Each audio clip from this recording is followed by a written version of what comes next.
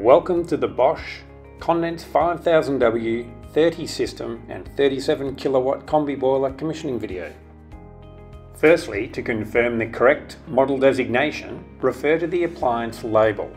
This table shows the Condens 5000 range model designations, and the label is located on the front fascia.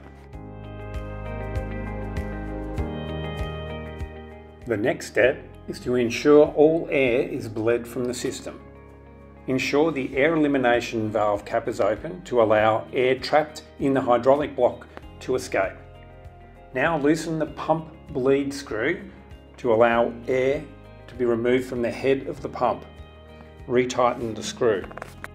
The most important part of commissioning the Bosch Condens 5000 is to ensure the correct gas pressure is supplied to the gas valve. To test the correct gas inlet pressure, first isolate the gas supply and then lower the front fascia. Locate the gas valve inlet test point and loosen the captive screw.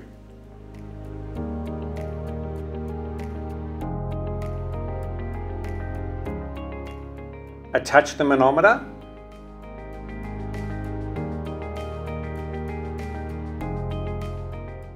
Now lift the front fascia back into the closed position.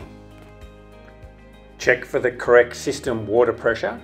This should be approximately 1.2 bar cold, or in the green section. And turn the gas supply back on. Turn the gas appliance on and ensure the thermostat has a heat demand.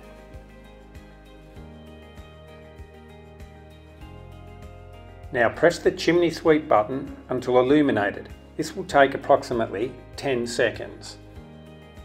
Once the chimney sweep mode, the appliance can be set to the maximum output by turning the central heating dial to maximum.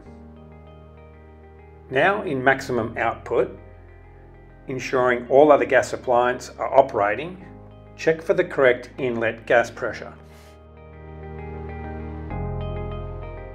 Once the correct gas pressure has been established, turn the appliance off. Isolate the gas and remove the manometer from the gas inlet test point, ensuring to tighten the captive screw.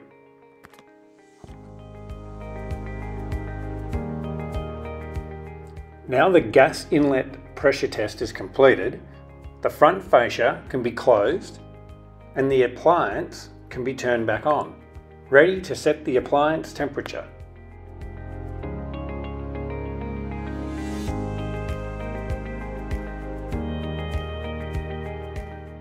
This table shows the central heating dial numbers and the estimated temperature and application.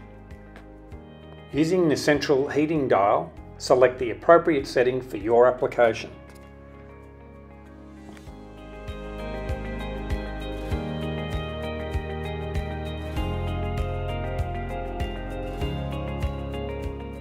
In the case of a combi boiler application, the domestic hot water temperature setting can also be selected. This table shows the domestic hot water dial numbers and the approximate outlet domestic hot water temperatures.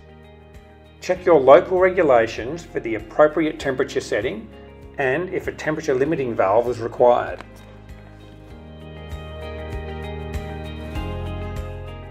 This table shows us the symbols that can be displayed on the appliance display. The two symbols you will see when the appliance is first turned on is the air purge mode and the siphon fill mode, as seen here.